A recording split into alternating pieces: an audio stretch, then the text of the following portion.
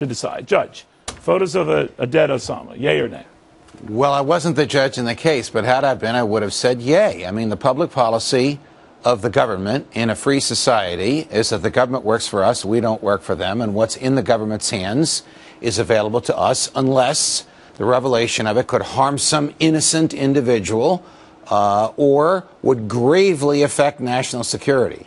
So I ask you, how can the photograph of a dead person gravely affect national security? That it would incite the Muslim world, you know, the crazy. Then they shouldn't have taken the photos. But once those, they shouldn't have killed the guy in the first place. Well, that's what you fear. Another issue. But once the documents are in the government's hands, the public has the right to see them. That's not just me. That's what the Congress said when it enacted the Freedom of Information Act, and it limited to very narrow areas the exceptions to it. So here's what happened. Judicial Watch, which likes to challenge the government, and my hat is off to them for it, sued the Defense Department. Defense Department said, we don't have any photographs. Well, wait a minute. The Navy SEALs were the ones who took the photographs. You don't have them? We don't have them. Did you ever have them? We won't say. So they amended the complaint to sue the CIA. The CIA said, we have 52 photographs. Some are stills, some are videos. Some are of the actual invasion and killing itself. Some are of the autopsy. Some are of the funeral. All of them, if released, would gravely affect national security. And a judge accepted this. The reason you and I are talking about it now is not so much because of the movie doing well, but because the appeal of this judge's decision was argued just last week. And the argument was that it's akin to tearing up a Koran. It would incite that type of violence? That's the argument that the government made. The government was so adamant about this that they didn't want the judge to see the photos in the privacy of his chambers so that he could make an informed decision. The judge went along with that. The judge decided to reject the application of Judicial Watch based upon what the government told him, not based upon what he saw with his own eyes. Has he seen these? No, he has not seen them, but he did receive affidavits from people in the CIA who saw them and claimed in the affidavit that they were describing in the affidavit what they saw in the pictures. But this would be confirming a policy of don't share. Don't show. It would be confirming a policy contrary to the principles of the First Amendment, which is openness and transparency in the government.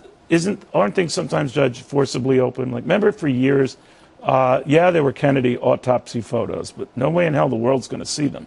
And invariably, after years, they kind of leaked out. Somehow they do leak out. Yes. What do you predict here? Sometimes the government punishes leakers. Sometimes the government rewards leakers and sort of looks the other way. It depends on the tenor of the time. I think these will come out, but probably when it's no longer a hot issue as it is today.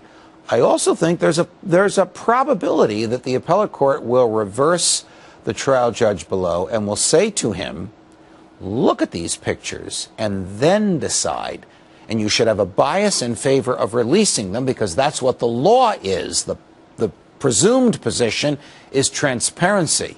The government has to prove the reason for the secrecy. And I don't think they did so here. Because they could always claim if we release it, people will get upset. You know, people will get upset no matter what you do. No matter what you do. But you could also make the argument you want to release this if it stirs up a sort of a black helicopter crowd that says Osama bin Laden was never killed. He's alive and well and touring the back mountains of Pakistan. As many people as will be upset by releasing this, people will rejoice because they will know with certainty and finality that this awful saga of our times is over. But there'll be a lot of people who just won't. That's not it. And like we never went to the moon. Right. Yeah. Right.